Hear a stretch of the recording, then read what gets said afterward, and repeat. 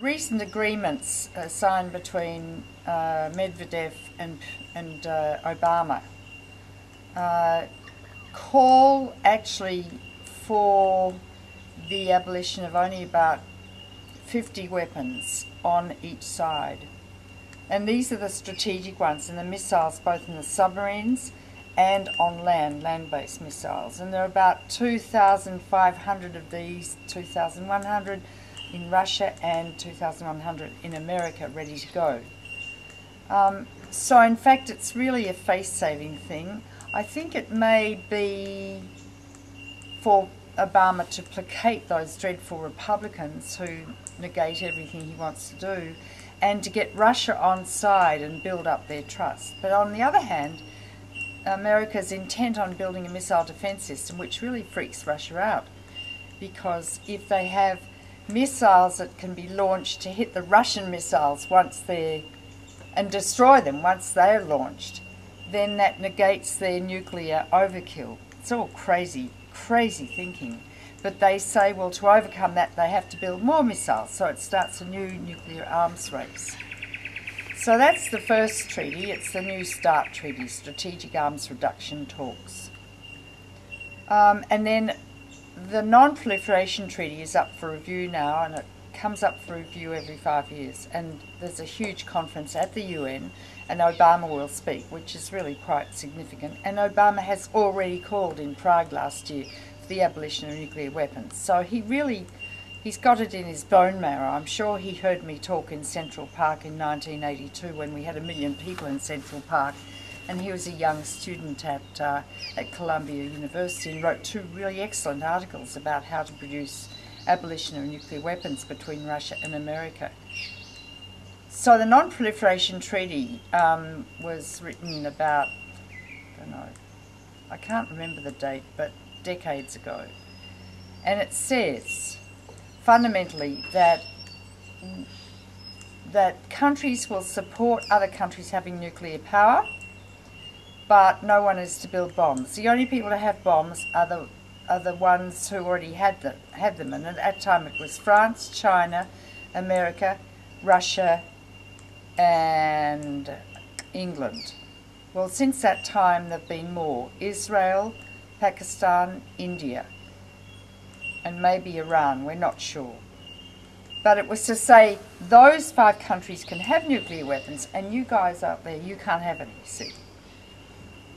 On the other hand, they said, we want you to have nuclear power. You're allowed to have all the technology, all the facilities to have nuclear power.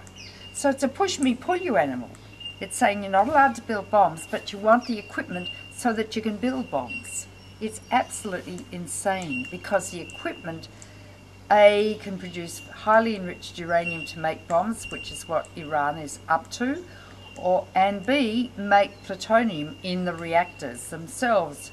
And both highly enriched uranium and plutonium are fuel for nuclear weapons. So the discussion going on at the United Nations and the Non-Proliferation Treaty, no nuclear countries have abided by it, because Article 6 of the treaty says that the nuclear nations, if other countries didn't build nuclear bombs, they would disarm. I think it was written in about 58. Well, they've done exactly the opposite. They've built more and more and more and more and more nuclear weapons with a kind of nuclear addiction. It is a nuclear addiction. It's like alcoholism, but so much more dangerous for those parrots. So if we have a nuclear war, they won't exist. Neither will any of this. They'll all be gone. We will have destroyed life on the planet. Well, what about the idea of possible limited nuclear wars and things like depleted uranium and mini nukes? Is it possible to have these sorts of conflicts without endangering the whole planet? You can't have a limited nuclear war, I think, without involving Russia and America, because it would produce such international anxiety and tension. And the weapons are sort of programmed, ready to take off with sort of any minor infraction in the world, a la 9/11. A limited nuclear war between Pakistan and India, and both have about 65 to 80 bombs each, would produce such devastation that it would cause nuclear winter. And so crops would not grow for probably a decade, billions of people would starve to death, and it would be cold and there's nothing to eat. Billions. But that could also precipitate a global war between Russia and America, and then no one lives and nothing lives. If someone had a small, say a terrorist blew up New York City, yeah, that's sad. And it could happen. But do you know that Russia has 40 hydrogen bombs targeted on New York City as we speak? 40. There are 60 targeted on Moscow. Probably at least 60 on Washington, D.C. What are we talking about? I wrote an article with Robert McNamara, who's Kennedy's Secretary of Defense, about this. That was published in the LA Times. But people, A, don't know these facts, and B, if they do, they sort of slough them off and practice psychic numbing. They're more worried about terrorists, and that's a method of displacement activity. If you put rats in a cage and threaten them with a lethal situation, they run away and do something irrelevant to that which threatens them.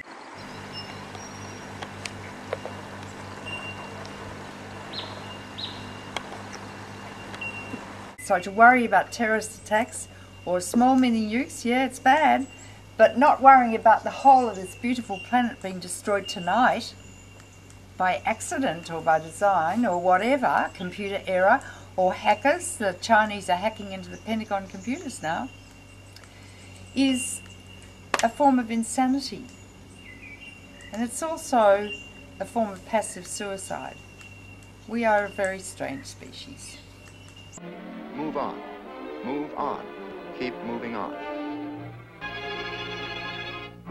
Yet over they go, casting themselves bodily out into space.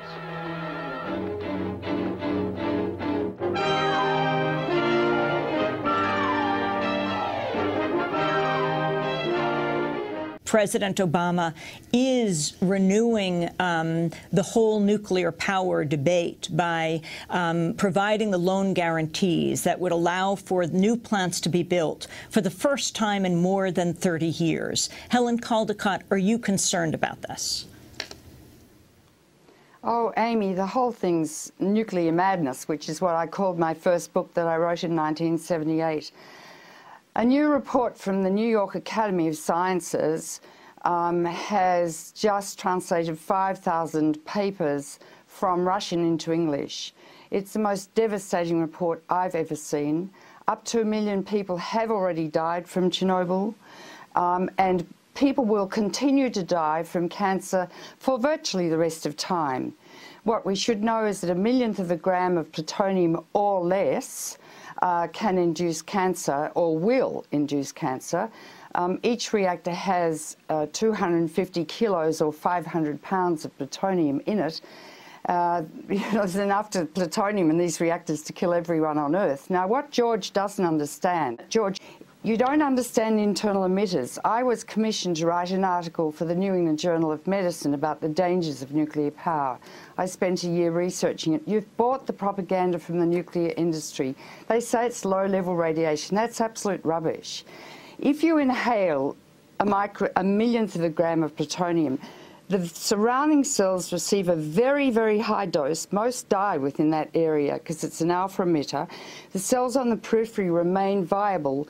They mutate and their regulatory genes are damaged. Years later, that person develops cancer. Now, that's true for radioactive iodine that goes to the thyroid, cesium-137 that goes to the brain and muscles, strontium-90 goes to bone, causing bone cancer and leukemia. It's imperative, George, because you're highly intelligent and a very important commentator, that you understand internal emitters and radiation, and it's not low level to the cells that are exposed. Radiobiology is imperative to understand these days.